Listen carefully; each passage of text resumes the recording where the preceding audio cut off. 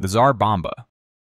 The king of all bombs. In 1961, the Soviet Union built the biggest nuclear bomb ever made. They called it the Tsar Bomba. Officially, it was just a test. Unofficially, it was a message. We can end everything if we want to. The Tsar Bomba was 100 megatons on paper, but even at 50 megatons, it was 3,000 times more powerful than Hiroshima. When they dropped it over an island in the Arctic, the flash could be seen 1,000 kilometers away. That's farther than the distance from Moscow to Paris. Windows shattered in Norway. The mushroom cloud soared 6 times higher than Mount Everest. It was so powerful, Soviet engineers scaled it down at the last minute, because the plane that dropped it might not survive. Russia's Satan II missile can carry 4 Tsar Bombas at once. A single launch could erase entire countries from the map. No nation has ever used a bomb that big in war, because if someone did, others would follow. The cobalt bomb, the doomsday device. Imagine a bomb designed not just to destroy cities, but to make the planet uninhabitable for decades. That's what physicist Lee Hughes-Zillard proposed during the Cold War. He called it a cobalt bomb, a theoretical nuclear weapon that would spread radioactive cobalt across the globe. Here's how it works. A normal hydrogen bomb explodes, but it's wrapped in cobalt. The explosion turns that cobalt into cobalt-60, a radioactive isotope that poisons the Earth's surface.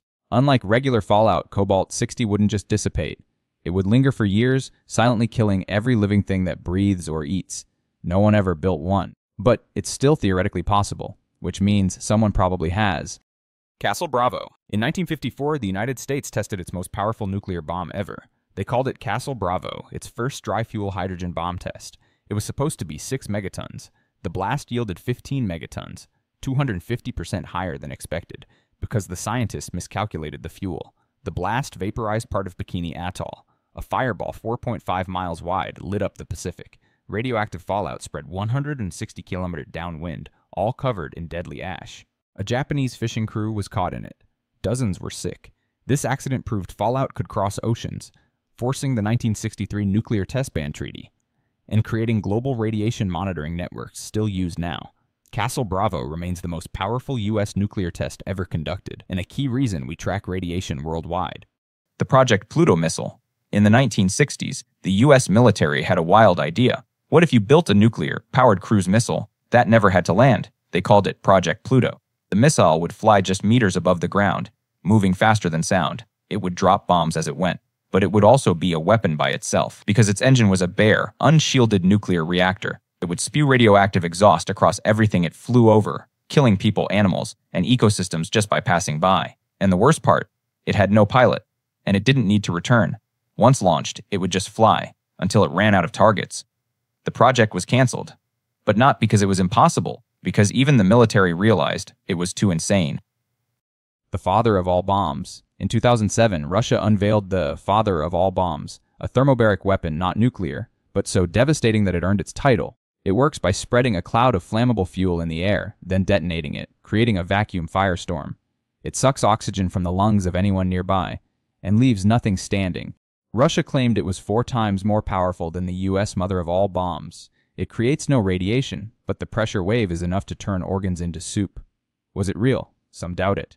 But if it is, it's another bomb we've never seen in war yet. Operation Fishbowl. During the height of the Cold War, the United States tried something insane.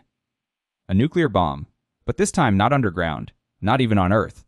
They called it Operation Fishbowl, part of a larger series known as Operation Dominic. The idea: detonate nuclear weapons high up in the atmosphere, just to see what would happen. In 1962, they launched a missile carrying a warhead named Starfish Prime, and what followed felt like science fiction. The detonation occurred more than 400 kilometers above Earth. For a moment, the sky lit up with an artificial aurora, a glowing storm seen over 400 kilometers away. But it wasn't just beautiful, it was dangerous.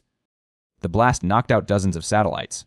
It fried electronics in Hawaii, thousands of kilometers from ground zero, and it made physicists panic, because they realized a terrifying truth. A single high-altitude nuke could blind an entire continent, cripple global communications, and scar the Earth's magnetic field. So they stopped. Not because it failed, but because it worked too well. The data still exists, but the full impact of those detonations, we may not understand it for decades. The RS-28 Sarmat. NATO calls it Satan II, a liquid-fueled intercontinental ballistic missile, built by Russia to replace the R-36M. It weighs over 200 tons, launched from underground silos using a gas booster, then ignites its engines in mid-air.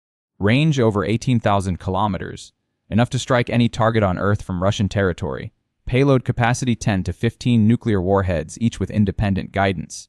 Can hit multiple cities with one missile. Can also carry hypersonic glide vehicles, capable of maneuvering during re-entry. Together, they can deliver more than 5 megatons of destruction. They're almost impossible to intercept. Once it's launched, nothing can stop it. A single launch could kill millions. Multiple launches could end modern civilization. First tested in 2022, entered combat-ready status in 2023, deployed by Russia's Strategic Missile Forces. Operation Ivy Mike. In 1952, the United States tested a new kind of weapon. Not an atomic bomb, something far more powerful. The first full-scale hydrogen bomb. They called the test Ivy Mike. It wasn't a bomb you could drop from a plane. It was so big it had to be built inside a building on the island of Elugalob. On November 1st, they pushed the button. The fireball was 3 miles wide in seconds. Temperatures near the blast were hotter than the sun's surface.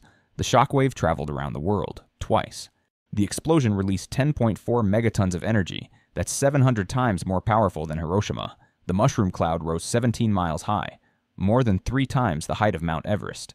Elugalob Island didn't just vanish, it was vaporized, leaving a crater over a mile wide and 160 feet deep in the ocean floor. B-41. In 1961, the United States deployed its most powerful nuclear bomb, the B-41. Yield 25 megatons, a 3-stage thermonuclear design with the highest U.S. yield-to-weight ratio.